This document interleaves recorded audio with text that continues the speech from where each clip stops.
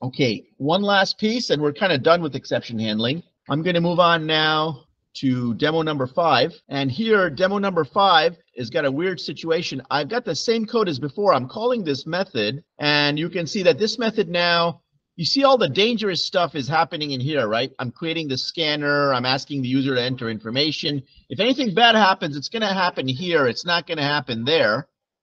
But strangely, the try-catch is up here instead of down here. And instead, what's happening here is that it's got this weird sort of thing we've never seen before that's attached to the end of the header, the method header. And this, now notice that before, let me just show you here.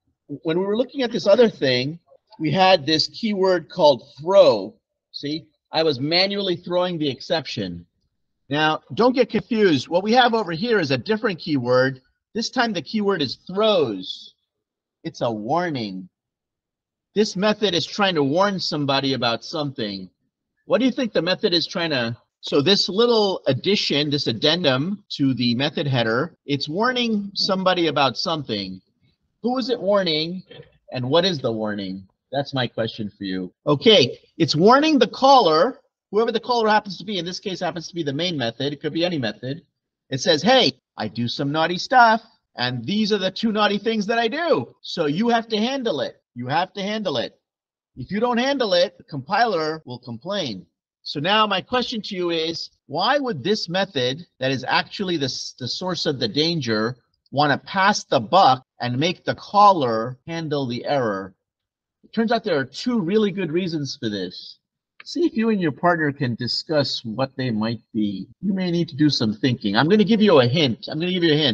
This method might be in a library of some kind, like some kind of Java library. Why would we want the calling method to handle the error instead of the method where the error actually occurs? That's my question for you. This method has the right to pass the buck to the parent method, the calling method, and say, hey, I do these error things sometimes, you handle it. What do you think would be a good reason for that? It's actually slightly different from that, the main reason. Imagine this is a library method, okay? So imagine that this method is called in, I use it in my code, you use it in your code, your friend uses it in their code. This is a library method.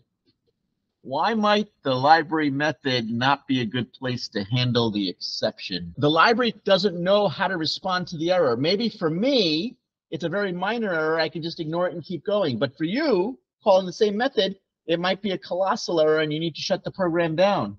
The library method doesn't want to dictate what the reaction to the error should be. So by passing the buck to the calling method, it's giving you the flexibility to decide, hey, what do you want to do if this error occurs?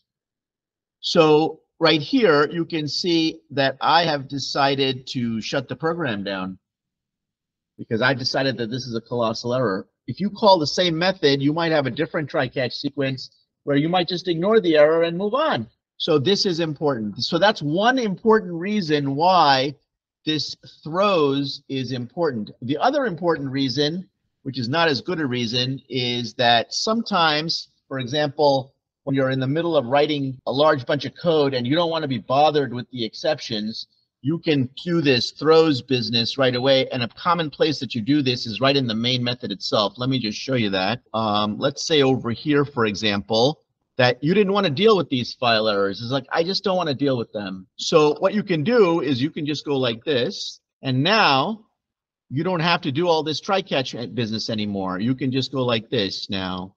And you can just go like this now. You can just go scanner, scan equals new scanner F like that. And you can see now it's not going to complain anymore. So I'm telling the calling method here that I might do something bad. But here, the method that's being called is main. What's the calling method? Who's calling main? It's passed the buck to the calling method, right? Where is the calling method? Main is the method being called. Who's calling it? Sort of. The user is calling it through the computer. Here, the calling method is the operating system itself. So either Windows or Mac OS or Linux or whatever it is. So basically what you're saying here is that the operating system has to handle the error. You're passing the buck. This is considered a bad programming practice.